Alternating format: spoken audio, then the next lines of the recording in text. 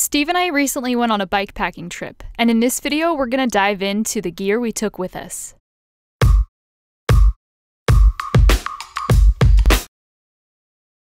We've partnered up with Oveja Negra, and they set us up with some of their great bikepacking specific bags. Let's take a look at the bags we used and the gear we loaded them with for our 3-day trip. You'll find links to this gear at dustybetty.com/gear. Keep in mind that Steve and I have been backpacking for years, so a lot of our existing gear crosses over into bikepacking well.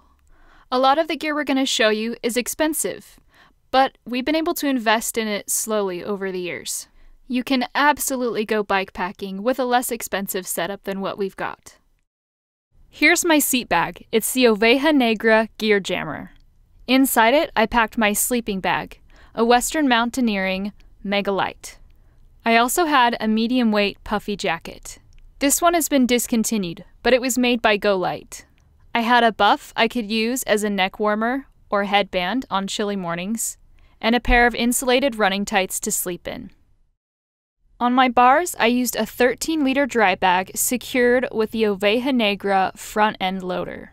The front end loader is a set of straps with a stiff-backed frame to cinch your dry bag up against. Once the straps are cinched down around your dry bag, you can lock the buckles and they stay put all day long. Here's what's inside my dry bag. This is the cook pot that Steve and I share. It's the Vargo Titanium Bot. We also use the Vargo Pot Lifter. Steve and I also share a stove.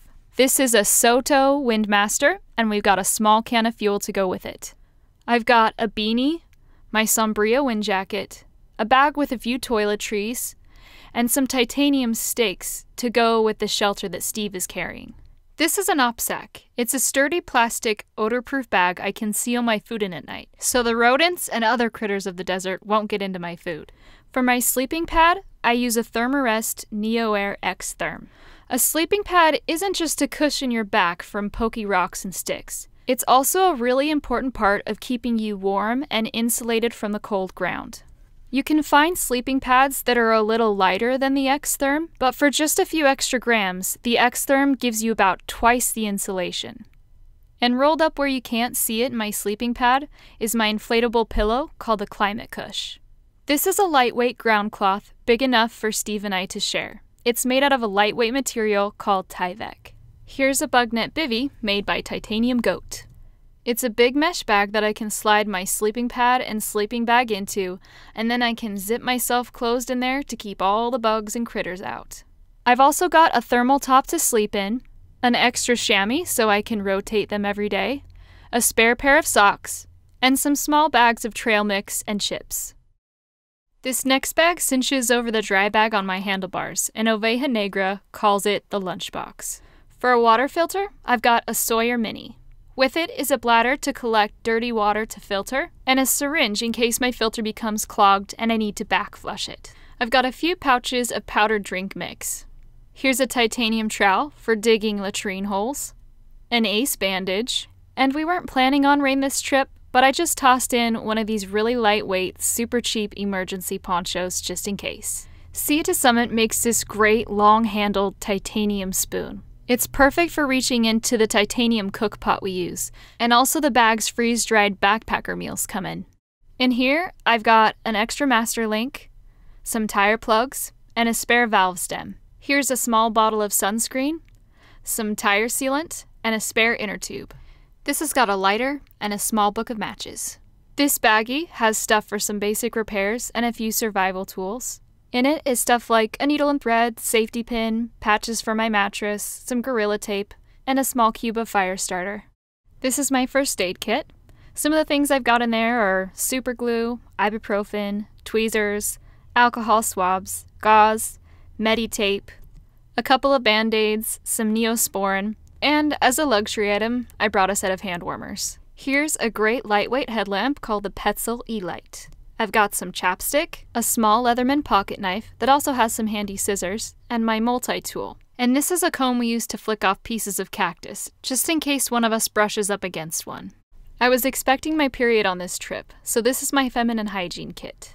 In here is a small bottle of hand sanitizer, my menstrual cup, a few panty liners, and a few baby wipes to help clean my cup.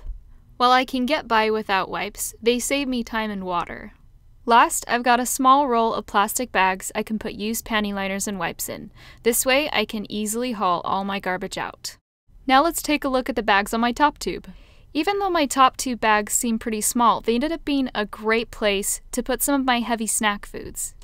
This is the Snack Pack XL that attaches up by the steer tube. In here, I've got Luna bars, honey stingers, nut butter, some Pop-Tarts, and some cheese. The Snack Pack Small attaches by the seat tube. Inside, I've got a couple different kinds of trail mix. I also brought my Camelback. Inside it are two 3-liter Camelback bladders, a cheap lightweight tripod with a cell phone adapter mount, and my tire pump. I also carried my dinners, a couple of freeze-dried backpacker meals. And this is our ARC Rescue Link emergency beacon. We decided to go with a pretty basic emergency beacon. If we're really in trouble, it allows us to send out a signal for search and rescue. Now let's take a look at Steve's gear. I put my 2 biggest objects in my gear jammer. First was my down quilt. This is made by Enlightened Equipment. It's called the Enigma. It's super light, it doesn't have a zipper, and because of the weather I knew I could get away with a lighter bag like this. Next was my Hyperlight Mountain Gear square tarp. This is a big square tarp made out of Cuban fiber, now called Dyneema, completely waterproof, super light, and because of the weather, I knew we didn't need a full-on shelter. There was no rain in the forecast, and this was a just-in-case item. Inside my dry bag on my front-end loader on the front of my bike, I decided to put my clothes in there. I have a spare set of chamois for my Troy Lee design shorts. I've got my Western Mountaineering down puffy jacket.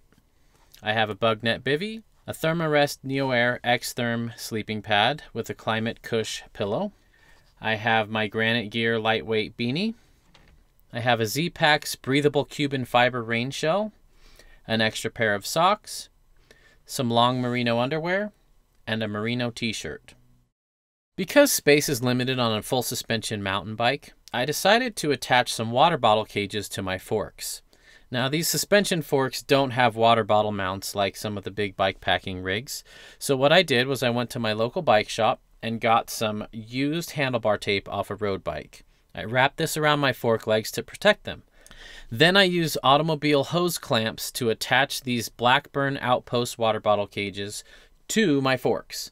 These are oversized, super heavy-duty water bottle cages, and they can hold a lot of weight and a lot of gear. I decided to use the Salsa Anything bags to attach all my gear to these cages. A lot of people run water up here and other really heavy items. And for me, aside from the water I was carrying, my next heaviest item was my food. And so I filled my Salsa Anywhere bags with food, and this kept the weight nice and low on my frame. Here's a bonus tip. Before we loaded up our bikes, we used clear helicopter tape to protect our frames anywhere that straps might rub. We were really happy with how our Oveja Negra bags performed. The locking feature on a lot of the buckles really keeps the straps from loosening. Not having to fuss with our bags throughout the day really freed us up to focus on the miles we had ahead of us.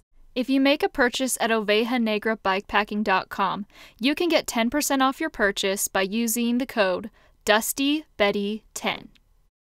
If you're an experienced bikepacker, do you have any favorite tips, tricks, or pieces of gear? If you're just getting into bikepacking, what pieces of gear are at the top of your shopping list? Thank you so much for watching, and don't forget to get dusty.